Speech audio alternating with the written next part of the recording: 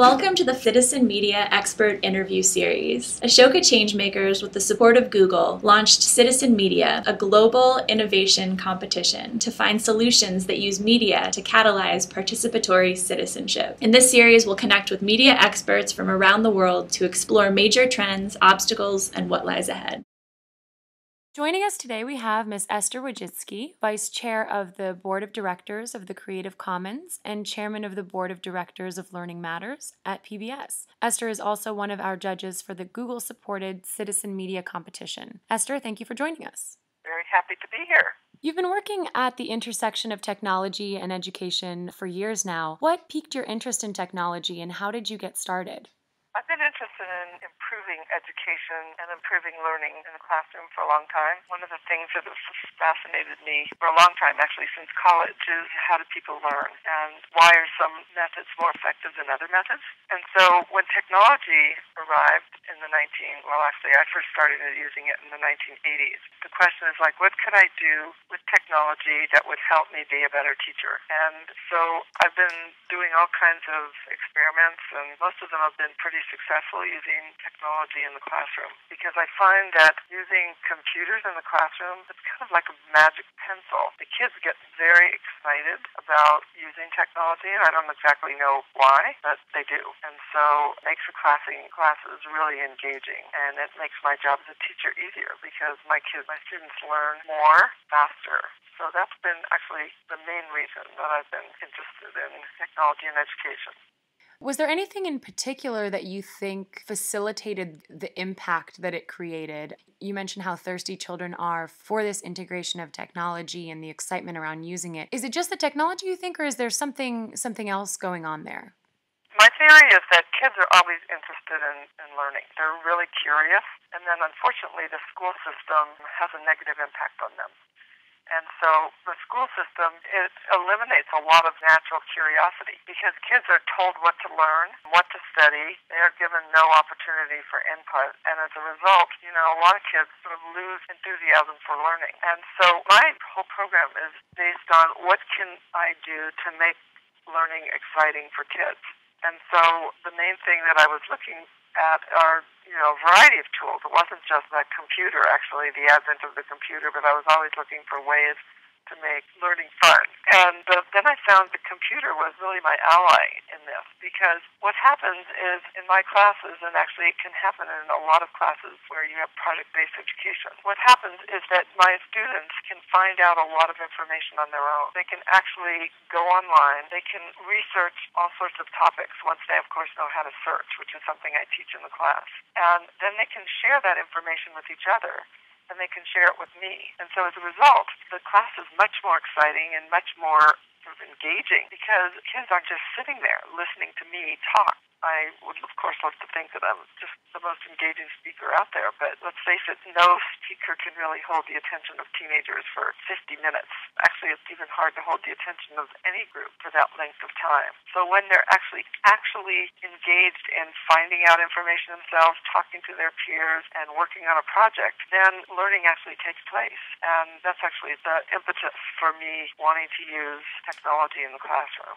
Does that all make sense? I can Absolutely. go into a bit more detail about, for example, years ago, back in the early 1900s, schooling was really for the industrial age. It was like educating people to work in factories and educating people for discipline. And then through the years today, we're not really interested in having students come out of school knowing how to work in a factory, because we just don't do that anymore. Well, what we need are really motivated and self-reliant students. And we need kids that are willing to take a risk and to be entrepreneurs and to be able to get along well and collaborate with each other. So the demand for skills has really changed. And so my teaching seems to have, fortunately, correlated with this demand for the thinking student. Because when a student is going online and getting information and then sharing it with a group or with the class, they are actually empowered in their thinking, because they couldn't do it if they weren't. Otherwise, they'd just be sitting there anyway, that's just a little addendum. So hopefully that all makes sense. Absolutely, it does. I would like to switch our focus just slightly from the actual environment of education to the technology and the role of technology here. A few years ago, you worked with Google in designing the Google Teacher Outreach Program. And I'm curious how that opportunity came about and how you've seen it applied. Were there any significant lessons that you took from that process? So that actually started in 2005, and it's the Google Teacher Academy. And the idea was to try to empower teachers and help them be more effective in the classroom.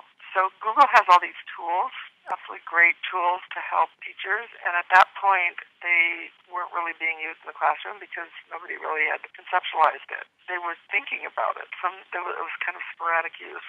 And so one of the things that I worked on specifically was called Google Docs, and docs and spreadsheets, and well, today there's other things in there, presentations and forms and so forth. But as an English teacher, what was happening to me in the 1990s is that my students were writing their essays, either in class or at home, and they had all these different versions of Microsoft Word. And the school would have, of course, the older version because they had no money to update. And the kids coming from home would have these newer versions. So they would email their documents or their essays to themselves and at the school, and we couldn't open them up. It would just drive me crazy. It would be all gibberish. And then the other thing that would happen is that kids it wouldn't open because they hadn't sent it correctly. But then they would have to carry their disk with them and put the document on the disk, and then remember to bring the disk and not lose it, and make sure it had their name on it. And there were all kinds of issues. And then in about 2005, I discovered this program called Writely, and that was the forerunner of Google Docs. And then Google bought the company, Writely, and then turned it into Google Docs. And at that point, I got to know some people at Google, and so then I was hired as a consultant to help teachers or help formulate lesson plans to help teachers use some of these programs. And that's how I actually got started. And so for those of people that don't know about Google Docs, the thing that's great about it is that it's online, and the kids can access the same document from home and from school, and it's collaborative, so they can work in teams. So my entire journalism program works using Google Docs, so the editors can edit the students' articles online at any time, day or night, and then they can get feedback, and then the writer can comment on their article. There can be a real dialogue. So as you can expect, that really improves student writing and student outcomes. And so the students write. I have many students, more than 70 students in one class, all producing a newspaper, and it's a 28-page two-section newspaper. And all the documents are turned in online. We can keep track of them. Don't have to worry about different versions of the program. And then also, I don't have to correct them all, right? The editors, the other students, it's all peer edited. Of course, I also always drop little pearls of wisdom whenever I can, and hopefully they'll follow. But there's a lot of student-peer interaction, which makes the program exciting for them. Is there anything that you see that tends to not work when it comes in tech and education? Yes, actually. So a lot of teachers that are using tech in education, unfortunately, what's going on is that they're teaching in the same old model. It's this model of teacher-directed learning, or the one where the teacher is basically in front of the class all the time. And so the way that they're using technology is basically, okay, instead of getting the handout from a book, it's being distributed online, or they take roll online, or they collect books and do all the book collections online, or the bulletin is circulated online, or they can send home messages to the parent online. They can keep track of grades online. So you just have to ask yourself, all those things I just mentioned, how does that impact the classroom? How does it make the life of a student any better? What are they learning from that? So I think that that's one of the things. Teachers need to relinquish some control and allow students to participate in the learning process themselves. So if we're like let's say we're writing an essay on Romeo and Juliet. kids can go online. They can find information about Romeo and Juliet. They can find even videos about Romeo and Juliet. There's a lot of information out there that they can then get and share with each other. They can be more active in the process. And I think everyone knows that when you teach someone else something, you know it better than you do if you just are a passive learner. So in the process of finding it and sharing it, they then learn more. Today we have it's a standards-based curriculum that is high-stakes testing that forces teachers into preparing students for the high-stakes testing. So they're reluctant to let students actually learn on their own. They want to make sure that they learn what they're supposed to learn so that they'll do well on the high-stakes testing. And because those tests, they have a negative impact if the students don't do well. They impact the school. And so all those teachers are just want to be in total control. They don't want to allow students to have any control over that. It sounds like the technology that is least useful is that which essentially is a monologue, the unidirectional technology that essentially is a different way of lecturing or a technological way of lecturing. Right. It's a different way of doing the sage on the stage. Right. It's basically worksheets. Okay, the worksheets aren't on paper now, they're online. Right. So that's not necessarily the kind of innovation that we'd like to see. What is useful is the technology that really engages, creates sort of a two-way learning experience, and really encourages students to create something out of nothing. Right. So, for example, have students make videos, post them on YouTube about some of the learning things that they're doing. Or Google has this presentations.